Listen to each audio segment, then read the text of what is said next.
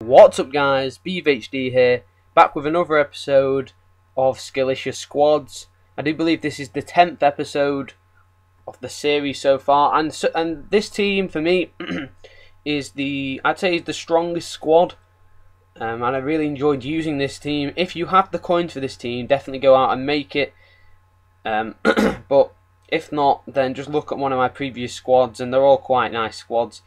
Every team I've used has been really enjoyable to use, so definitely go and give one of them a go if you don't have the coins for this, because a lot of people won't.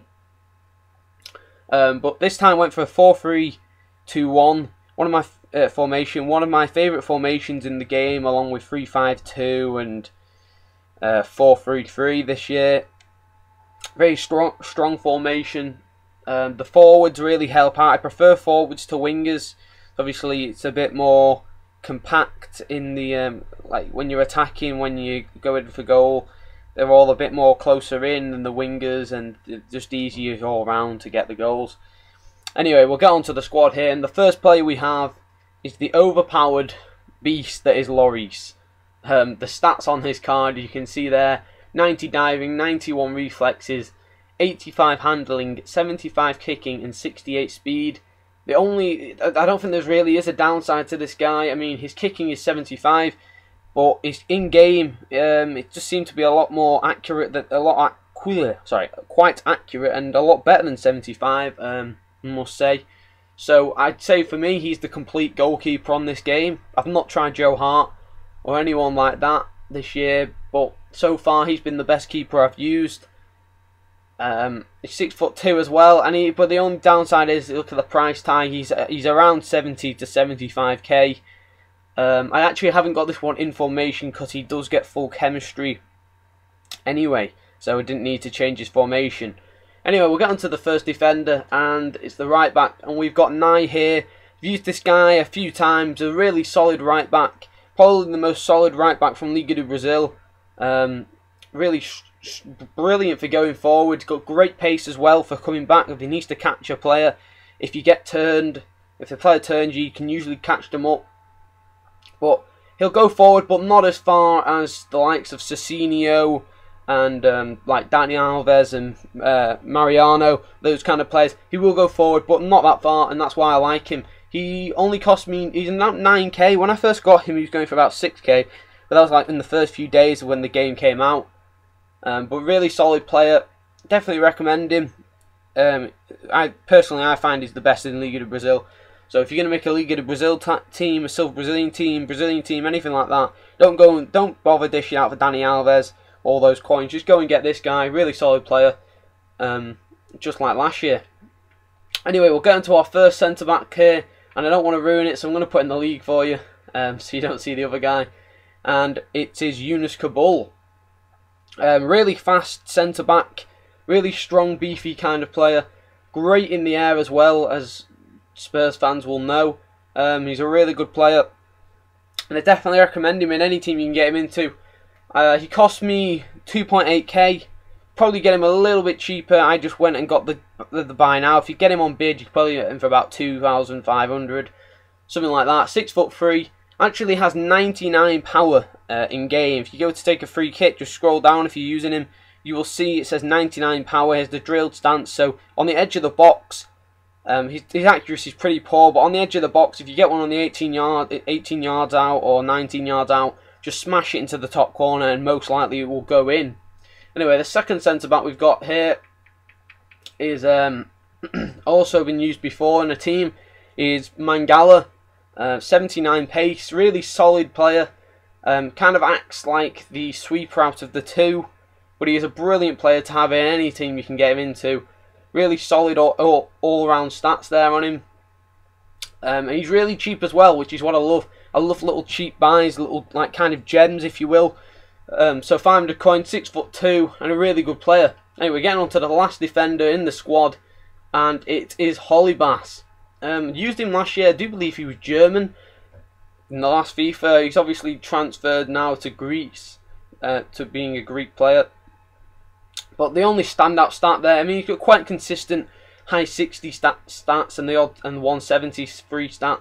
But his standout stat is his pace. He does get forward quite a lot.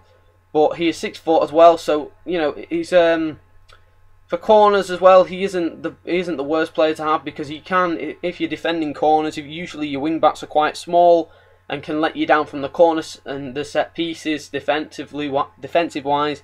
But he's a really good player for me, and he's only 800 coins as well, so definitely worth the buy.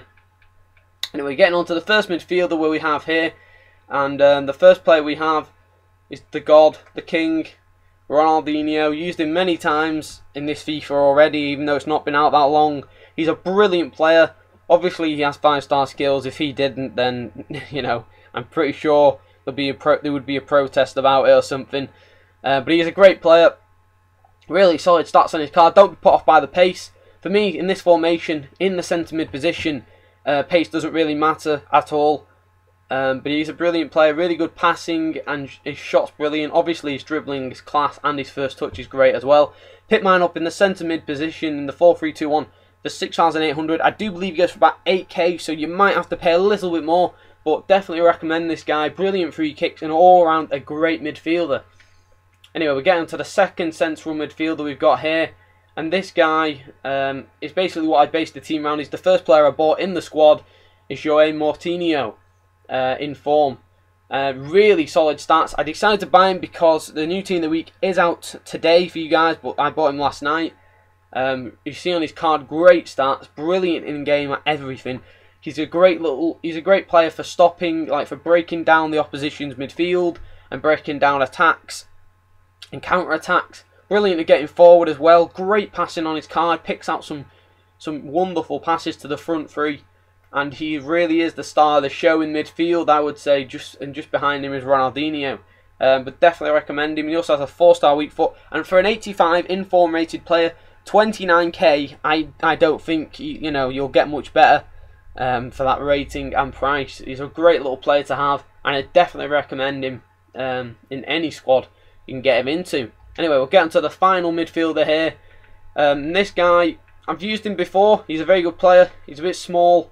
I'm just going to call him Fetfab because I have trouble pronouncing names, so I'm going to call him Fetfab. Last year he had 88 pace. They've downgraded that to 82 pace, but he still seems very quick on the ball.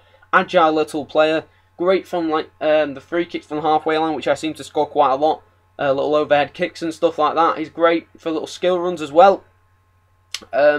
He's quite a solid player. I mean, he has obviously 5-star skills, 3-star weak foot, 5'6", so like I said, he's quite small, but he isn't the dearest. I got him in centre mid for 7,600. For a silver skiller, personally, I think that's a bit of a steal. Because last year he was going for quite a lot. I do remember, but definitely a good player. And definitely recommend you try and get him into a team with Quincy. I've had him in a previous squad with Quincy, and they were both great together. Anyway, we'll get on to the front three now, and this is where it all kicks off, because we've got some brilliant players. The first one being Kelvin. Is a really solid player to have.